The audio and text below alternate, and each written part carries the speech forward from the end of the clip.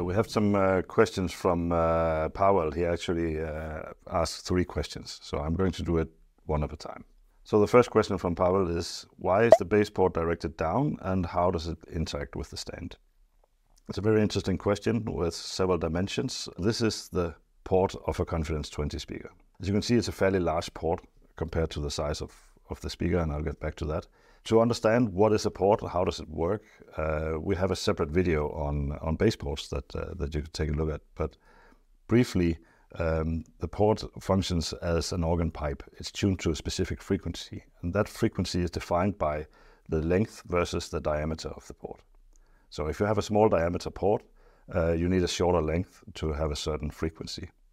If the diameter is large, then the port needs to be longer to reach the same frequency.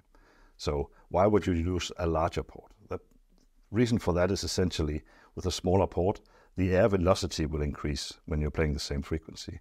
And at a certain velocity, you start to get port noise. So you can hear the air going back and forth inside the port. So by making the port larger, you don't need as much velocity to have the same amount of air moving back and forward. So you can play louder without having any noise from the port. So it's always an advantage to have a large port. The problem is that a port this large doesn't actually fit inside of this cabinet. Because of the shape of the cabinet, this is the exit of the port. So the back of the cabinet would have to be really large to fit the shape of the port. So by doing it this way, we can actually make a very nice design of the speaker and still fit a large enough port not to have any port noise. So that's actually the main reason why we designed it this way. This design has some other advantages as well. So one of them is if you still have a slight amount of port noise, you might also have a bit of mid-range from the speaker coming through the port that you don't want to hear. By directing that down, you don't hear that as much in the listening position.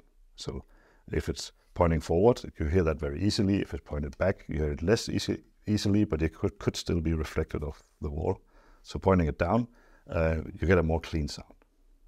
On the floor standing speakers, you get a second advantage, which is putting the port close to the floor actually boosts the sound from the bass port a little bit, because you have that extra reflection from the floor compared to having it further up.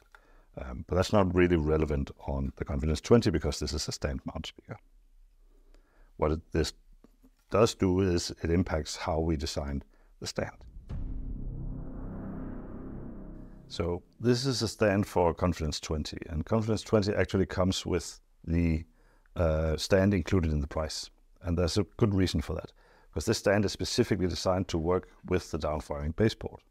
So what would happen is, if you had a normal stand, if you had the bass port directly into the stand, the flat surface and the edge on the stand would create some noise. When the air is moving in and out of the port, hitting that edge would create noise.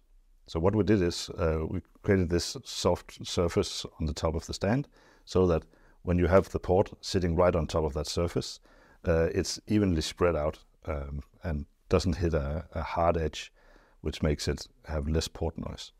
One other thing that's very clever about this design is, as you can imagine, when you're placing it here, it's not really fully closed off, of course, but it's also not completely open. The height above this space is actually designed so that the exit of the port, which would normally be here, that exit is now actually on the side here between the port and the stand itself.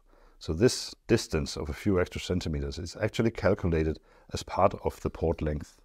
As I mentioned, the length of the port defines the frequency. So that's why this stand is actually a calculated part of the port tuning. One thing I would like to point out is that when we in our communication say the stand is part of the port design, that is what that means. Some people misunderstood that and think this is the bass port. This is purely for cable management, so you can route a cable in underneath and then out from here up onto the speaker. This has nothing to do with the bass port design. The part that is designed to work with the bass port is this rubber part on top. So basically, all our speaker stands are designed so that you can put sand inside of the stand. So in this case, which we have done, it makes the stand very heavy. So Why do we want to do that? Basically, this is covered in an older RC Expert video that we are going to link to somewhere. What we want to do with filling the stand with a heavy substance like sand, we want to make a solid foundation for the speaker. So when the speaker is screwed on top of the stand will make sure that the speaker doesn't vibrate in ways we don't want to. So you get less distortion, basically, by having that solid foundation. One more reason for putting sand inside of the stand is that if you don't do that, you have an empty space inside of the stand. And in Danish, we have a saying that empty vessels make the most noise. So if you're tapping this, because it's filled with sand, it's very damped sound. So if this was empty, it would be ringing. And when the speaker is playing, that sound from the speaker can actually make the stand vibrate. So you avoid that by filling the stand with the sand.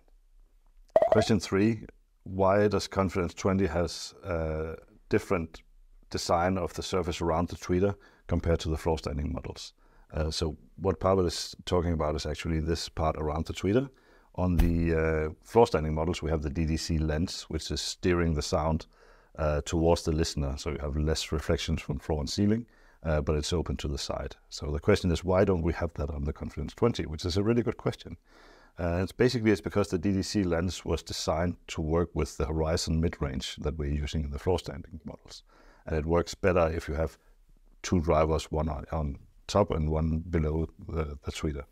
So for a Confidence 20, we only have one mid-bass driver, and it's a larger driver. And that doesn't really fit well with the idea of steering the sound towards the listener. So in a Confidence 20, we have to go for a more conventional tweeter design, which is what gives the best performance in this particular design. Whereas on the floor standing speakers, we can do the DDC trick, so to speak.